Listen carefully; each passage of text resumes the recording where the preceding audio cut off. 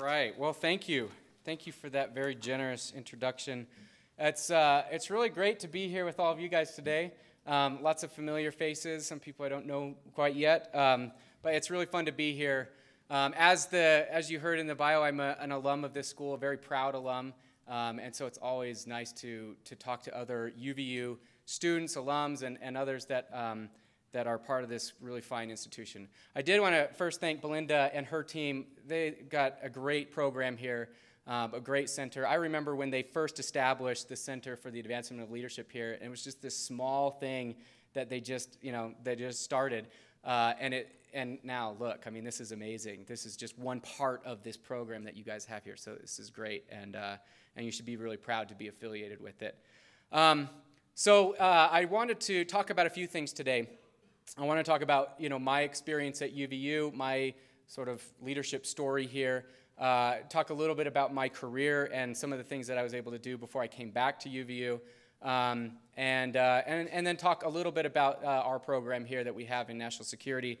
And I also wanted to give you some takeaways. So I thought at the beginning that, or when I was putting this together, I thought I'd end with these kind of takeaways. But I think I'm going to start with them because I want you to see throughout the conversation, throughout the discussion that we have today, the way that these principles or that these, character traits can be applied throughout a career, using my career as both good and bad examples of application. So let me start with that.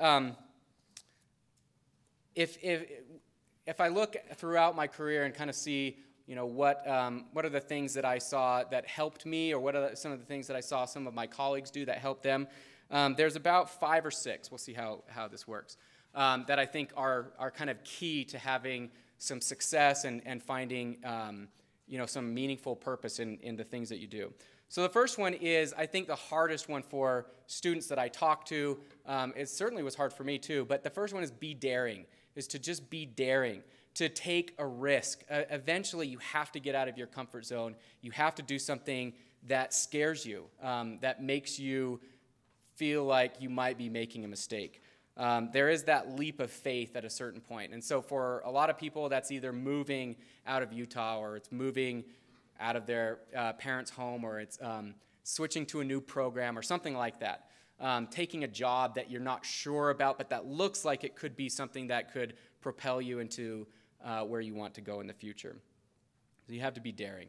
Along with that, you have to be flexible. So it's a temptation to think that things are just going to work out, and sometimes they don't. And sometimes you go down a path and you realize that, nope, this is not what I want to do. In fact, I have a lot of students in my classes that are later in life, and they come back and they've figured out they want to try something different. And I think that's great, because we have to be flexible. We have to not put our eggs in one basket, and be open to the opportunities that may arise and present themselves to you. I think college is a great experience for that too. That if you come in and you're not too rigid about what you want to do, that you might find things that take you by surprise and lead you in a different direction. The other one is, or another one is, be prepared.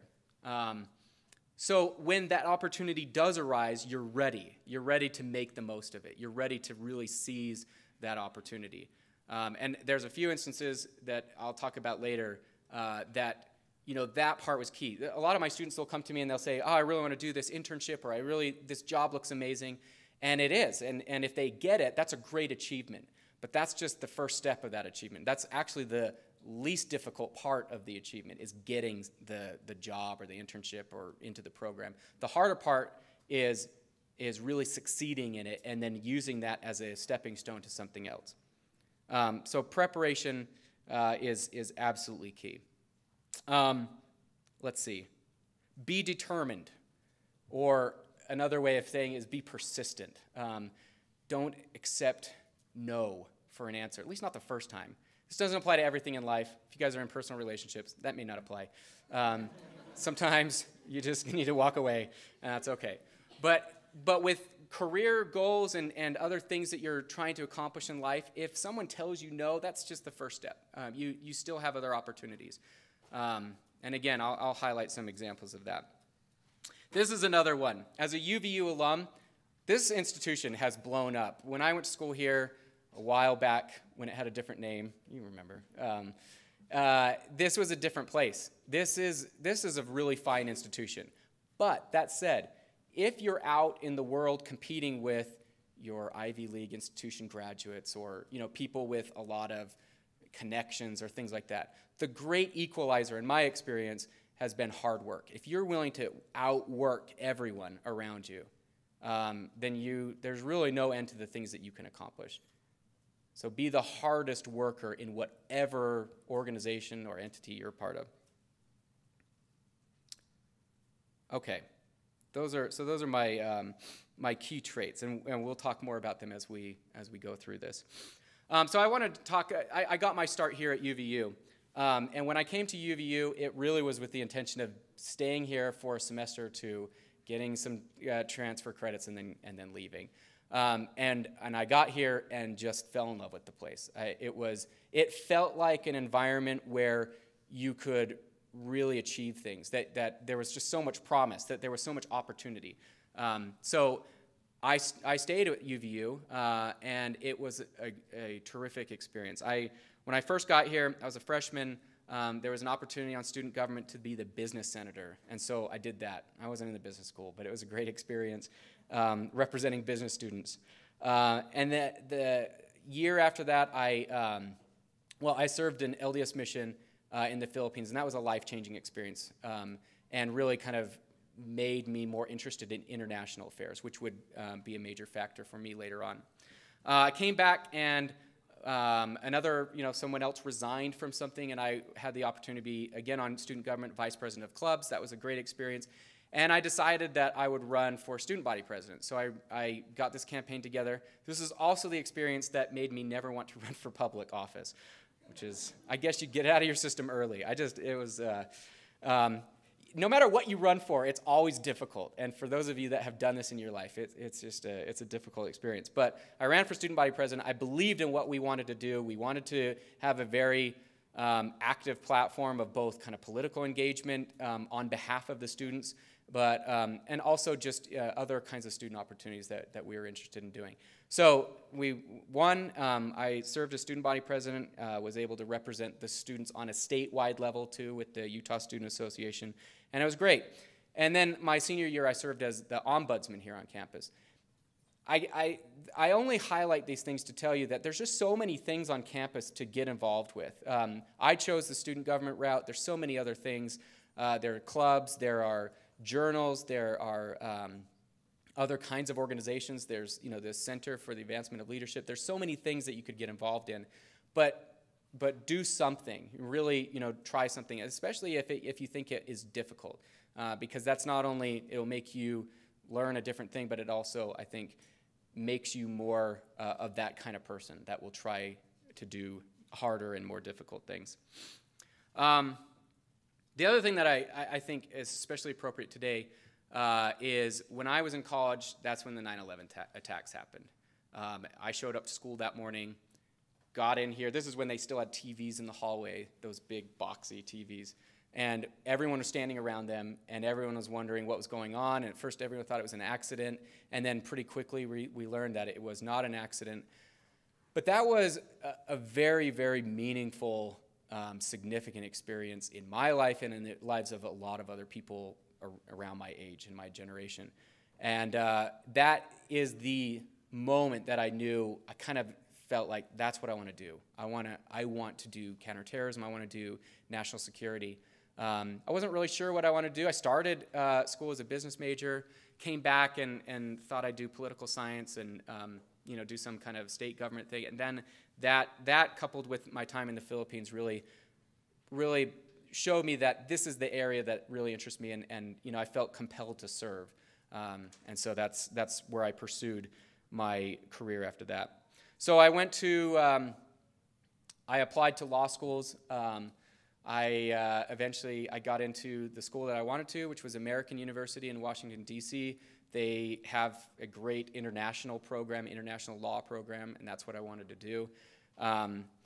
I felt like I had to make the most use of my time there too. So I worked during the day. I worked in Senator Hatch's office doing his foreign policy, national security work as a legislative correspondent, and then went to school at night. After a year, I decided that that wasn't going to work out because there's just too many other things that I wanted to do. But it was a great experience, and I always encourage my students too to look at the Hill for really interesting work. Because if you work on the Hill, there's such a wide range of things. You really touch on everything, especially, well, on both sides, on the Senate and the House side. There's just so many things that you're engaged with, and it was a great experience.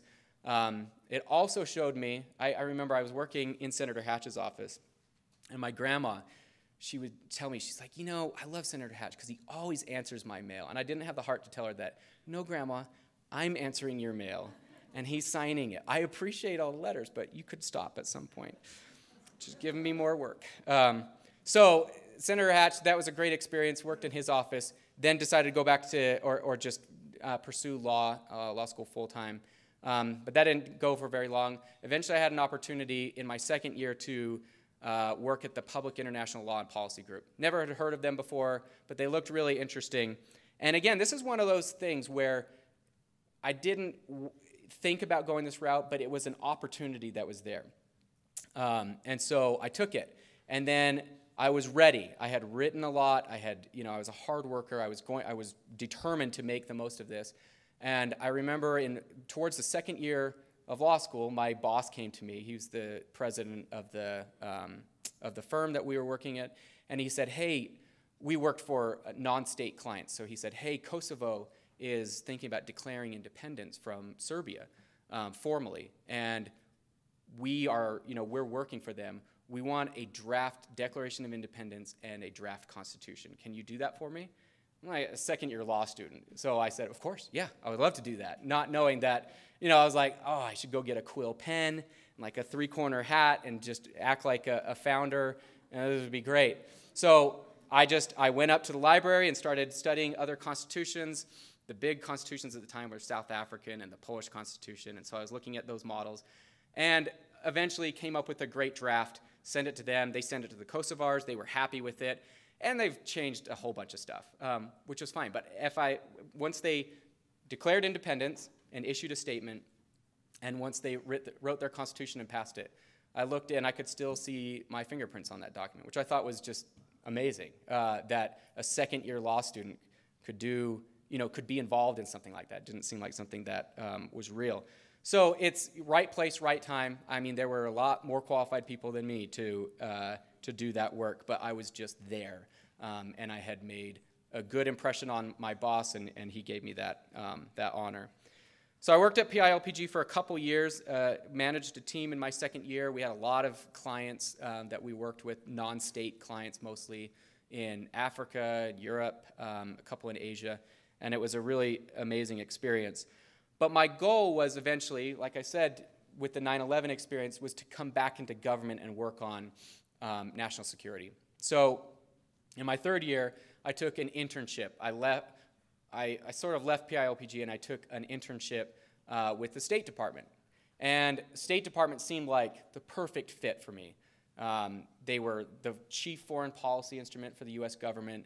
I had this kind of pathway in there. I worked there for a whole year. Usually internships last 3 months or so, but I was able to kind of extend that into a year-long thing. They were happy with my work. And when I graduated, they gave me an offer.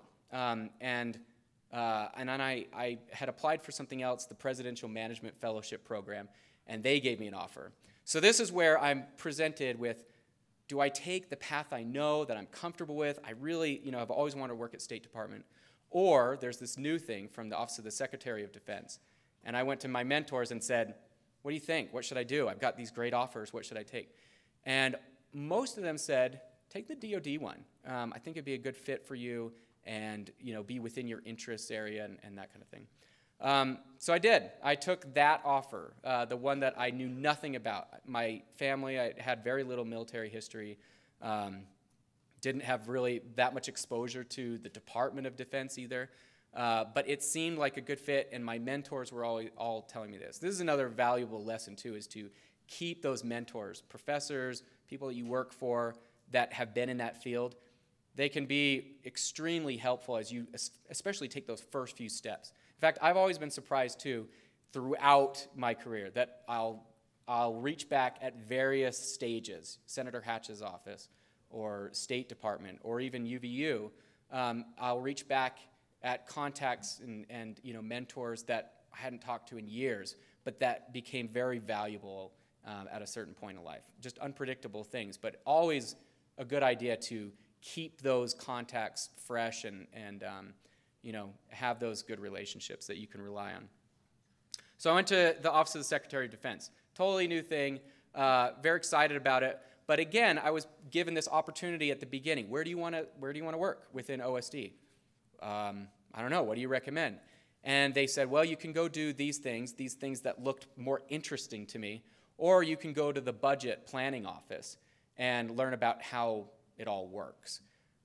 Anybody that knows me at all knows numbers, nope. Budgeting, not really. That's not really my thing at all. And but I thought that, and based on what people were telling me, this would be the harder one, but it would be the better one for me down the road to really understand. DoD is a multi-billion-dollar enterprise. I mean, it's this massive machine that supplies our whole defense apparatus. So understanding that system was going to be critical going down the road. So I did that. I took a chance, did budgeting, hated it, but it was a good experience, and it really did educate me and help me to understand things, as a whole. Then I went to the strategy office, which was very interesting. Strategy is the office where, in part, you do long-term thinking. So what is Russia going to look like in 20 years, and how do we respond to that? What is China going to be? How are they going to be positioned against the United States? We do war planning, war games, where we would simulate a scenario where Russia takes the Antarctic region and claims it as its own, and how do we respond to that? And we do all these interesting things. And that was a really, really fun job. It was a really interesting experience. I was in that office for a bit, and I got to say, we got most of Russia wrong. So sorry, we tried to think what Russia would be like, and we got it wrong within 4 or 5 years. This is how it goes. We had other options, but they didn't pan out. Lastly, so the last office I went in kind of morphed a little bit while I was there. I worked in detainee policy at the beginning. So people are like, oh, what are detainees? So I worked Guantanamo Bay issues and Bagram issues and the end of Iraq. So all these detainees, these people that we had captured on the battlefield and then detained, we needed policy, we needed oversight, we needed all this kind of stuff for that. And so that's what I worked on. So I spent I did a lot of trips to Guantanamo. I did a lot of trips to Afghanistan, and that had its that had some interesting parts to it as well. I should tell you one story, just because it's probably my favorite Gitmo story, my favorite Guantanamo story. And this is a good lesson too in terms of knowing what's going to happen before you start down the road a little bit. So especially when you're working in this kind of environment. We, at Gitmo, some of the detainees were hunger striking. And we didn't know why. Well, we knew why, but we knew that it was a command thing mostly. The commanders in the detainees, the higher-ranking detainees, were telling the lower-ranking detainees to hunger strike. And so we were trying to figure out, well, what do we do? Do we let them hunger strike? If so, how long? Like, do we allow them to kill themselves? And we resolved pretty quickly that, no, we're not going to we'll let them hunger strike because it's a conscience thing, and we have to allow that. But we're not going to let them go below a certain BMI level. Then we'll intervene. And when we intervened, we would enterally feed them. So a lot of people at hospitals are familiar with this. You put the tube up their nose, and then you do that, what's that lady, drink that old lady's, Ensure. Ensure. So we give them these Ensure, and there was like 5 different tastes that they could choose from. So usually the detainees would use their own Ensure, and they would do this. And but there were a couple that would not do it. So we had to strap them on the table, and we had to put the tube up and feed them until they had enough, and then they weren't in danger of losing their life. So The human rights groups were really upset about this. They thought it was a violation. So we said, all right, why don't we take them down and show them the process? Because it's maybe just a misunderstanding. They think we're doing something that we're not.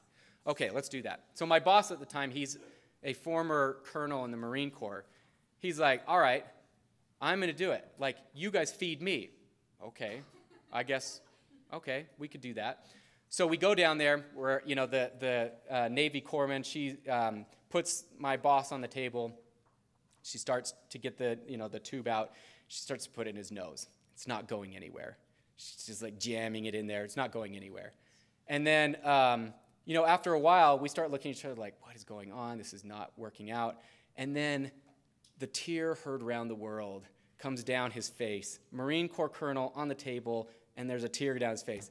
We're like, this is the ultimate backfire. We're trying to show them that this is a humane practice, that it's great, it's above board, and our Marine Corps colonel is crying on the table. So she leans over and says, sir, have you broken your nose? Yes, I have.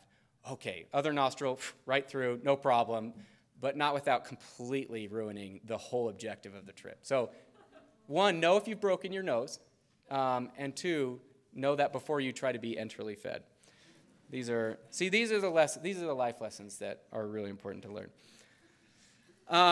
After working in detainee policy for a while, my portfolio shifted and I did more of the international negotiations work. So I would travel to foreign countries, mostly Europe, and represent the United States. So one of the cool things with that was it's hard to kind of state, but there's just something humbling about sitting behind the United States placard and representing your country. I mean, it sounds kind of corny, but it's you're sitting at the table. There's all these countries from around the world. Everyone's got their headset in so you can understand what they're saying. But you are the representative of the American people. It's one of those really humbling things. And yeah, there's a group that you met with before that said every single thing you could say while you're out there. But it was really an amazing experience. So representing the United States was really an honor for me and a humbling thing. I did a lot of international negotiations, mostly on war-type issues, so the rules governing war and international criminal work and things like that. At one point, we went to Saudi Arabia. This is another kind of funny story. We went to Saudi Arabia to negotiate sort of the repatriation of certain individuals to their country. And we were in a tent. They were giving us this food. By the way, amazing food. It was amazing, really nice of them to do this. And then at some point in the dinner, someone leans over our shoulders and they say, we have your gift for you. Now, for those of you that have worked for the federal government, you know you can't accept anything above $20. $20 is the limit of a gift that you can accept. Because that way, you're not open to corruption or bribery or anything like that. So the guy says, we have your gift for you. Okay, maybe a picture or a plaque or something like that. He takes us outside, and there's a camel. So the guy was gifting us a camel, and so we're like, okay, this is too big of a gift, and that we have no way of getting it home. We've already arranged for it to ship it out to you. Okay. How much did this camel cost? Is it $20 or less? It's $1 million. Okay, well, we're in big trouble. So it was a difficult situation to try to tell our host, who had been very gracious to us, that we could not accept the camel. But my boss, he was very clever about it. He said, why don't we have the camel stay here, and every time I come back, I'll come visit the camel. Okay, we can do that. Good, we're good. All right, okay, let's go. I kind of wish we would have been able to take the camel. That would have been fun. So that was my time at the Pentagon. At a certain point, working at the Pentagon, I got to say, it was really a dream job. When I graduated from law school, a lot of my friends were working at law firms, and some of them were working at other agencies, and I felt like I just had the best job. It was just so much fun. I loved going to work every day. I got to travel all over the place. I got to do things that I never thought that I would do. It was just a great experience, and all this while serving my country, doing what I wanted to do, which was contribute to the national security, counterterrorism strategy and policy of the United States. It was exactly what I wanted to do. And when I looked back on it, I thought, how? Like, how did this work out this way? Because really, you know, and I'm not saying this just kind of out of like, you know, self-deprecation or anything, but there are a lot of people that were just as smart, just as, you know, credentialed or anything. And it was just taking the right opportunities at the right time and just being open to it. And then not allowing, you know, a setback to be so frustrating that I wasn't willing to try again. Because believe me, I mean, if you try things, you're going to have setbacks. You're going to have people that say no. You're going to have rejection. You know, I got rejected from a lot of schools, and I got rejected from certain jobs, and, you know, there were a lot of things like that that happened. But just that resolution that I'm not going to, you know, accept no for an answer, I think is really key. After, so while I'm at the Pentagon, toward the end there, we're trying to think of, my wife and I are trying to think, well, what's next? What do we do now? Because I'd risen to a level where I kind of had to make choices. Either leave and do the political route, so you have to choose a side, or do something different. And I had been adjunct teaching at American University and really liked it. I really liked being around students and helping them to find their own path, you know, to find their own thing that they really loved and wanted to do and drive them towards that. And I love the classroom experience. I love talking about these issues. Sometimes when you're in government, it's so hard because you're just right here. It's just the crisis of the moment that you're working on. And you really don't have the time to step back and see the big picture.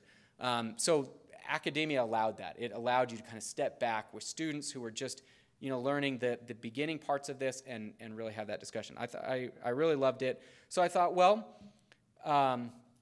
you know, maybe we move to Utah and work in a national security program there. So I looked, and there's no national security program in Utah, nothing. And then even in the surrounding states, nothing in Colorado and Idaho, Nevada. You really had to go to San Bernardino, no offense, but to anybody that's from there, but San Bernardino as the national security program, or Nebraska. Those are the two closest ones to Utah. So I thought, well, let's just propose one. Propose the national security program, and I went to UVU. I think it would be a great fit for this, so let's propose it there first and see what happens. So we did, and 2 years later, it all worked out. It took a long time. This is how things go. I thought government bureaucracy was slow. Nope. Academic bureaucracy, even slower. Some of you know this. But they took a chance, and that's what I love about this school, is that UVU is that place where you take chances on big ideas. President Holland's going to speak tomorrow on things like that subject. There's so many great examples of it. This is a school where you can come in and take a chance on something that could be huge. And now we're the only national security program in the state. We're the only national security center in the state. We have this kind of corner on this market, all sorts of recognition for what we're doing here, and it's great. And it's due to our students. Our students are the ones that build that reputation for us. The thing I also love about UVU, and I worked at a law school in between. I went to Chicago, taught law, and Chicago, Kent, the school I was working for, had the same kind of reputation as UVU. That, you know, in terms of rankings, they weren't ranked near the top. It wasn't, you know, they were competing against bigger dogs in the state. You know, in Chicago, it was Northwestern and the University of Chicago. Here, there are obvious schools that, you know, we think of. But the Chicago-Kent students were known as, like, being very scrappy, hard workers. They're willing to do anything to move, you know, their career forward. And that's what I've heard already in my couple years back here about UVU students. We've sent students to Capitol Hill to intern. We have a student that went to the U.S. Embassy in Croatia. We had a student that went to the Pentagon and worked with the Joint Staff. We have students that have done amazing things, and the feedback that I've gotten, and people have contacted me after their internships and said, they're well prepared. They're hardworking. They're prepared. We were surprised. We were really surprised with how good they were. That's awesome. For me, that's the ultimate compliment, is that our students are impressing people that are in the field. And that's exactly why I wanted to do this program here. So that brings us to where we are right now. When I started here, when I started at UVU, I didn't have any idea of where I would end up. I had no clue that I would end up in Washington, D.C. and be able to do the things that I was able to do. I had no idea that I'd come back. Honestly, when I left, I never thought I would come back here, only because I thought my career would always be in Washington. But man, I could not be happier to be back here and to be with these great students. It's been a wonderful opportunity. It's been a really fun career. I hope that I've illustrated those points that I led with. And I did want to end with one thing, too, before we do question and answer. It's September 11th. To me, it's a significant day. It's a day that I always have some pause and think about where we were, where we've come, and where we are today. And so I just want to talk a little bit about patriotism. Because when I told you, when the 9/11 attacks happened, and a lot of people thought, I want to contribute, I want to help somehow. A lot of people joined the military, which I think is awesome. But the military service is not the only way to serve your country. There's a lot of ways to serve your country. So if you're not one of those people that's driven to service in the military, there are so many things that you could do to serve your community, and they don't all have to be in national security. I mean, there are so many things in your lives that you could do to serve your community, serve the people around you. I hesitate saying this, but patriotism has to mean more than just sort of waving the flag on the 4th of July or waving the flag on some holiday. I say I hesitate that because I have Stars and Stripes socks on, so it's kind of rings hollow. But patriotism has to be something that is service-based. That means that it's more than just rote kind of affirmations about the country. Patriotism has to be about wanting to serve your country. It has to be not about unity of opinion, but unity of purpose in serving this great country, serving our great people. I think it's so important, especially important today, that we see, that we look for ways to serve our country, serve our community, serve our families, and build the country that way. So I think I'll end there and leave some time for questions and answer. And we can just do this open question and answer, and then I'm happy to stick around after if you have kind of one-on-one things that you want to talk about. This is always the awkward first question. Who's going to do it? Yes? Did I enjoy my time in Afghanistan? Well, I did enjoy being shot at. That was not fun. It was very educational, and I have to say, there's always this, and for those that have been, how many of you guys have been to Afghanistan, have served in Afghanistan? Okay, one person. All right, so it's this weird mix of this sense of adventure and, you're out there and it's just, there's kind of adrenaline rush versus this feeling of, what am I doing here? Because it's a dangerous place. And I have to tell you, like, every time I was there, every time I was, out with our troops on the front line, like, moving from location to location, I had a greater sympathy for them because they're in this impossible situation where it looks like everyone wants to kill you. But they have to be so careful about, engaging the community and things like that. It really impressed me, the professionalism of the military there. So did I enjoy it?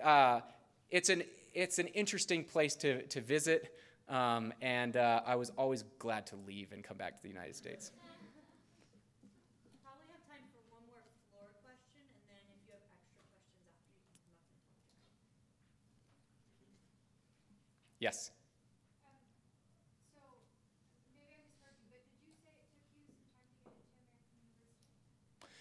Yeah, so I had 1 year in between the end of my undergraduate education and law school. And the reason is that the schools that I had offers to the first year were just not the right fit. And so I applied to a bunch of law schools and didn't work out. Didn't work out the way that I wanted it to. And so I just kind of bunkered down and retook the LSAT and reapplied, and then it did work out the next year. Is that it, or one more? Or one more. As well as being a professor here, do you still do side tasks with the Pentagon? A little bit, yeah. All sort of informal, though. It's not a formal relationship, but yeah. Okay. Thank you very much, and I'm happy to stay after and talk.